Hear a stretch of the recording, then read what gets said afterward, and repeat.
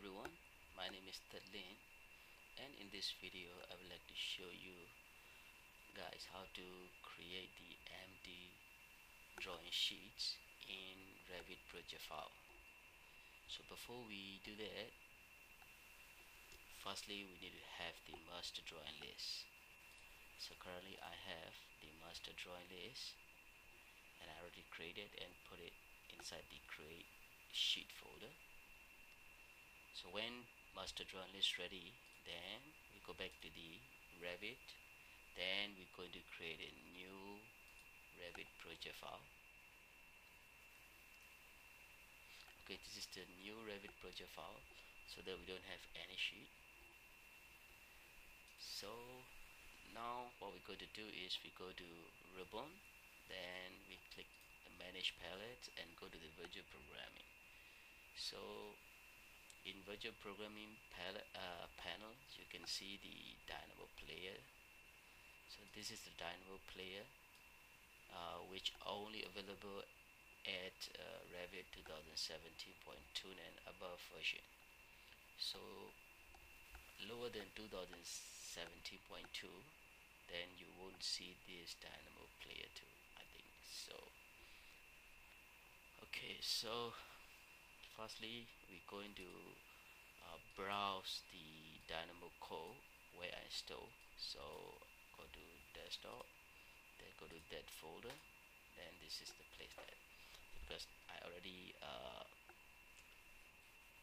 browse my Dynamo Code here. This is the Dynamo Code that I created for creating empty sheet in the Revit project. So just click the play button to run the code.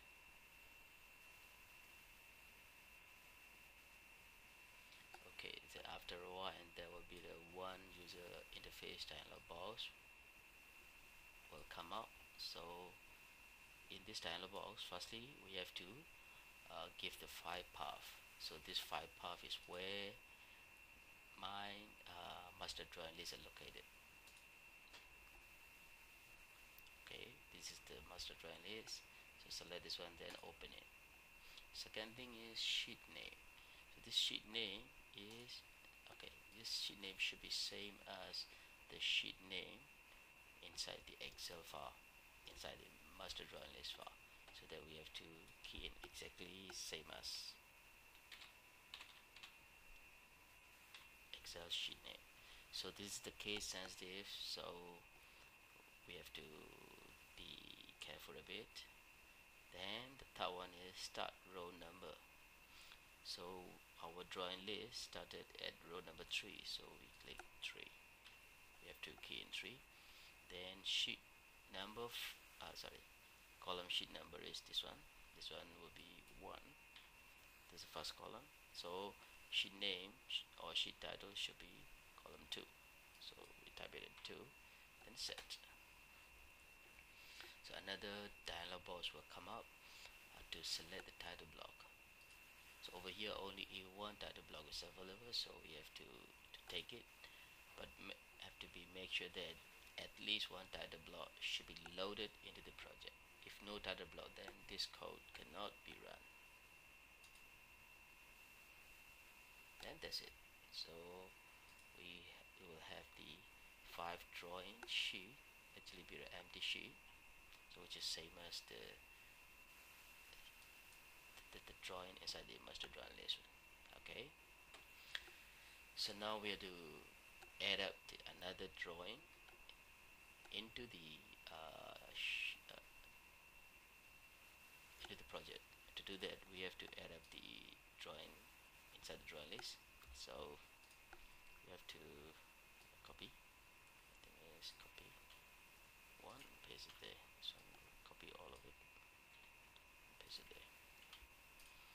Then what we need to do is we have to rename it, then replace all. Okay, this is level 2, so we just change 02, then copy down, then save it. So this additional drawing we are going to add into the project. Save, then close it, yeah, minimize it. And what we need to do is we have to rerun again. I'm sorry, before, oops, sorry, before rerun, what we need to do is we have to add the another title block so that we can have a chance to choose which title block we want. Okay, so insert load, go to the title block folder, then we select all of it. Okay, override it. So now we are ready to run the next round to add the drawings. So the same dialog box came out to let us choose the master drawing list file. Then we have to key in the sheet name. Then the third one, come to the third one. This is the start row number. So our new list started at 9. So row number 9. So click 9. The rest are 1 and 2. Then set. When the selections of title block dialog box came out, then this time round we can have more chance to choose which title block we want to use. So I will use A2 in this round and set value. So we can have another 5 drawing with the A2 title block. First 5 drawings are using A1 title block.